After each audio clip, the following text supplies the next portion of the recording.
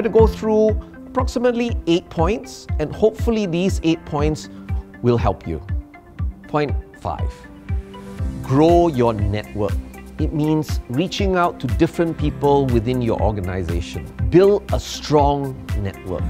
People that you can rely on, people that you can reach out to when you need help. Your network should be not just within your department. Having a strong network will allow you to build on connectivity. Get to know people with different interests.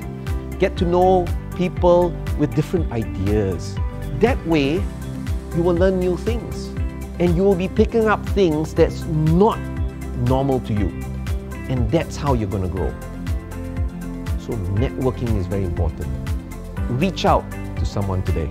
Point number 6, you need to be able to work across all levels. That means not just working with your boss.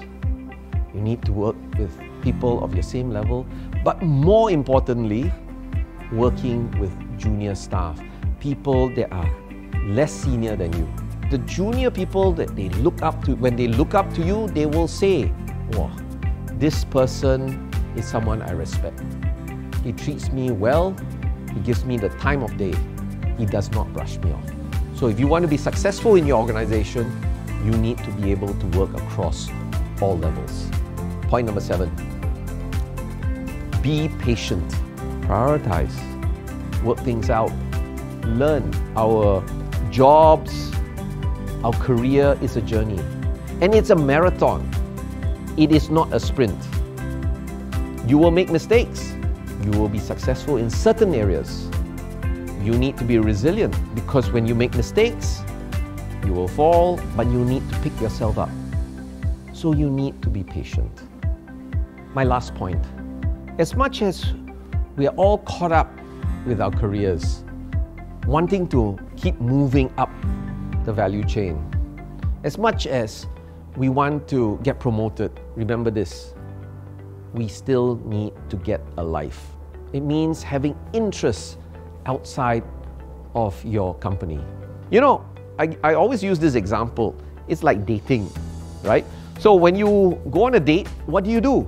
You try and find areas of interest between your date and yourself. It could be about food, it could be about music, whether it's yoga, Pilates, football. You're trying to find an angle to make conversation. And that's what getting a life is all about. Go out there, have fun, learn new things, get a life. I think you got to learn, or you got to do things that you love doing, not what you want to do. I think this is very important and a very distinct point. When you do things that you love, you will be successful. Do things that you're passionate about, you will be successful. Give me an example. If you were not good at reading long documents, if you are not good at paperwork, and if you were stuck in a department like credit analysis or operations, I think that would be a problem, because it's not something that you love doing.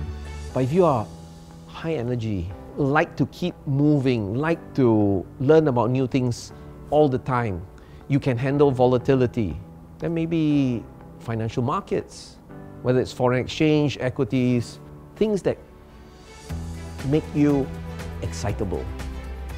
Do things that you love doing, not what you want to do. When people ask me if I have a personal philosophy in life, I usually tell them there is no secret ingredient. The reality in life, for me, is just be better you are today than you were yesterday. Continuous learning is something that we all need to do. And it doesn't matter whether you're in engineering, you're an accountant, a banker, just keep improving by doing courses, by attending classes, by doing online training. Go out there, the internet, everything is on the internet. So just keep learning.